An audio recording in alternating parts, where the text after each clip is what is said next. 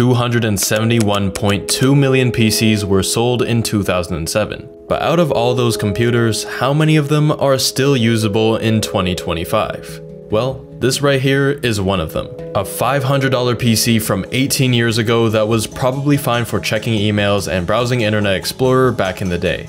But now it's painfully slow. Booting up takes forever, and it even struggles to run games older than itself. So in this video, I'm gonna show you how I not only brought this 18-year-old PC back to life, but made it capable of running modern games for just $28. This was not an easy challenge, so let's dive right in. The PC we're reviving today is my uncle's ancient HP Pavilion desktop, and just like me, it's spent about 18 years in the basement. But let's take a look at what's inside to find out what actually needs to be revived. Starting with the CPU, we've got an AMD Athlon 4200 Plus. Released on December 1st, 2006, this was once a solid 2-core processor that could handle most games of its time. It originally retailed for $537, which adjusted for inflation makes it an $800 CPU today. More expensive than the current fastest gaming processor. So while it wasn't the best of its time, it was still respectable for a PC from 2007, but the GPU on the other hand is about as bad as it gets. It's the NVIDIA GeForce 6150 LE.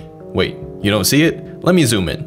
Move a bit to the right, and there it is, integrated into the motherboard. Yeah, it's about 1100 times worse than the 4090, so it's pretty bad. And if you thought that was the worst part of this computer, boy do I have something to tell you, because we've got 1024 megabytes of RAM. These days, we're used to seeing memory in gigabytes, not megabytes. As for the speed, a painfully slow 533 megahertz. And finally, for the storage, we've got a 320 gigabyte hard drive. Sure, it might get pretty loud at 7200 RPM, but I'm definitely not gonna hear it through this thick-ass metal case. Knowing all this, you can see why this PC is barely holding on, but with just $30 and a little bit of luck, we're about to bring it back to life and make it run better than it ever did. But before installing any upgrades, we need to make sure the PC actually boots up. If I do end up spending days on this challenge, the least I can ask for is that the desktop is alive in the first place. And when I turned it on, something completely unexpected happened.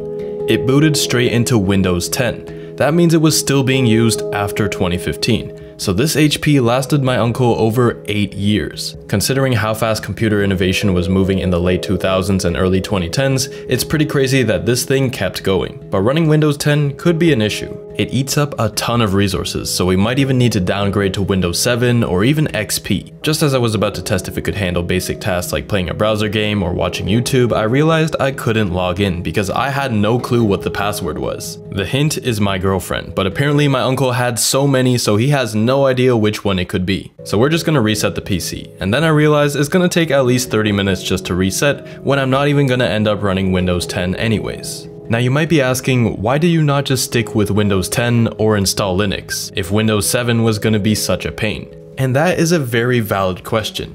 Well, it turns out I didn't choose to install Windows 7 just cause I felt like it. It's the newest version of Windows that's officially supported by my old Athlon processor, and it still has DX11 support, which a lot of the newest games use. As for Linux, I have zero experience installing it on hardware this old, so I didn't want to do that either. But after everything that's gone wrong in my past challenge videos, I thought there was no way that simply downloading Windows 7 would cause any problems. I couldn't have been more wrong.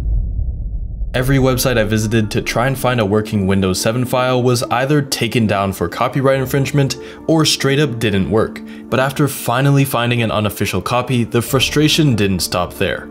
I struggled for hours trying to get it running. During the first 3 of many hours trying to get Windows 7 running on this PC, I kept running into unexpected issues. By 8:16 p.m., I was considering deleting all partitions as a last resort. And even then, I couldn't get this metal box to function properly. So I did what any reasonable person would do. I gave up. Kind of. This was when I decided to install Windows 10 instead, thinking I could always switch back to Windows 7 or Linux later if I ran into issues. But after reinstalling Windows 10, I realized I've just thrown away hours of my life only to end up exactly where I started. I tested it out with Bonk.io, a simple 2D browser game, and the FPS was so low it was almost unplayable. Sure, I expected it to be slow, but this was somehow worse than I anticipated. I tried updating my OS to see if that was the problem, but despite my gigabit Ethernet connection, it still took another 2.5 hours to install the updates. It wasn't until I saw it was gonna take another 4 hours just to apply those updates that I realized there was no point in waiting around. 4 hours to update my PC. Holy sh*.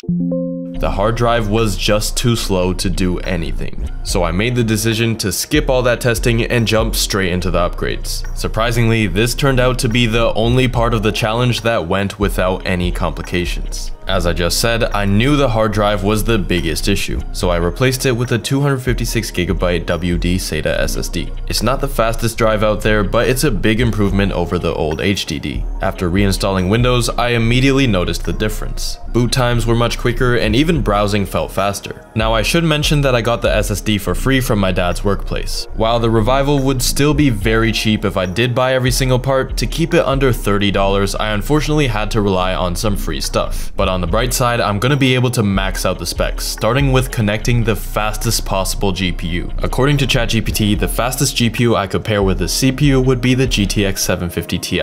Low power, doesn't need external power connectors, and is cheap enough to make sense in this build.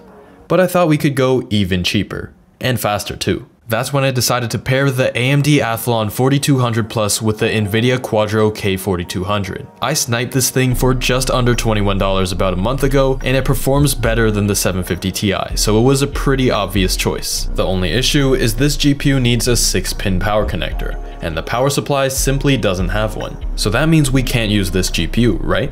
Nope, that just means I need an adapter, and there are 2 ways to do this: Molex to 6-pin or SATA to 6-pin. Since SATA adapters are way more common, I went looking for one, not knowing that this would potentially damage my hardware. Definitely not foreshadowing anything, I promise. eBay and AliExpress had decent prices, but shipping was way too long, so I took the hit and grabbed 2 dual SATA to 6-pin adapters on Amazon for $762. But while we wait for the adapter to arrive, we still have another issue to deal with: the RAM. With only 1GB in this thing, we might not even be able to open one Google tab. What I didn't mention earlier is that my uncle had already upgraded the RAM to 3GB, which makes sense because there's no way he was running Windows 10 on just 1GB. However, the motherboard caps out at 4, so I figured I might as well add 1GB more. I conveniently found a 2GB stick of DDR2 RAM at my grandma's house, and this adds about $6 to our total cost if I wasn't lucky enough to get one for free. Time to pop that in. It is now Sunday, March 16th, and I've finally received the Molex to 6-pin adapters I ordered. You might be thinking, these aren't the SATA adapters you said you were gonna buy, and you'd be right. I refunded the SATA adapters not just to save an extra dollar to say I did the challenge with only $28 instead of $29, but because Molex is generally safer. Unfortunately for me, I went for the cheapest, lowest quality adapters, so there is a genuine fire hazard. So I'll be operating the PC with the case open, just in case. Now all that's left is installing the drivers, and we can finally see how this PC performs after everything we've done. We're gonna put this PC to the test by running it through games from a few years before and after its release, and even try some modern gaming to see how well it holds up. But before we get to the benchmarks, a quick word from today's sponsor, me. I've launched $1 channel memberships, and it's the best way to support the channel while unlocking some exclusive content. For just $1, you'll get access to members-only live streams, custom emojis, and an upgradable badge next to your name to stand out in the comments. And if you want even more, higher tiers unlock exclusive videos, behind-the-scenes photos, early access to new uploads, and even member shoutouts at the end of my videos. So if that sounds interesting to you, or you just want to support my hobbies, be sure to press that join button down below or click the link in the description. Anyways, let's see what this revived PC can really do. Let's start with the oldest game first, Tomb Raider Anniversary. At 1080p high, this game consistently runs above 100 FPS with every visual setting enabled. And it can go as high as 150 when you're doing the climbing sections or in any small area. Nonetheless, an extremely smooth experience. Tomb Raider Legend, though not nearly as smooth, can still get up to the 100s in confined spaces. Otherwise, it's usually around 60 to 70 FPS in these larger areas. However, it can get fairly demanding when you enable next generation content where the FPS dips below 60 FPS. But for a game like this, you don't really need 400 FPS to have a good time. And for the last game in the trilogy, Tomb Raider Underworld does a pretty fine job at 1080p high settings at the start, staying above 60 FPS for the most part. But once you get into these areas where there's a lot of lighting effects and just stuff going on in general, it dips as low as 20 FPS FPS, which I personally will never consider to be playable. After experiencing huge performance drops as low as 20 FPS in Tomb Raider Underworld, you might expect the next games to be unplayable on this system. However, Tomb Raider 2013 strangely runs very well. Though it is one of the most graphically demanding games of its time, it's equally well optimized to the point where we're pulling over 70 FPS at 1080p high settings. Cranking up the settings to the Ultra preset and we can still hold over 60 FPS pretty easily. Only at the Ultimate preset do we start dipping below 60 FPS due to the TressFX hair physics. Very impressive stuff from both the computer and the game optimization. But once we get to Rise of the Tomb Raider, everything just falls apart because the CPU and RAM are both below the minimum requirements and there's nothing we can do about that. But the fact that one of the most demanding AAA games of 2015 can even open on this PC is kinda crazy, so I'm not too sad. Anyway, if you want to see me optimize a 24-year-old PC until it plays anything, watch this video next.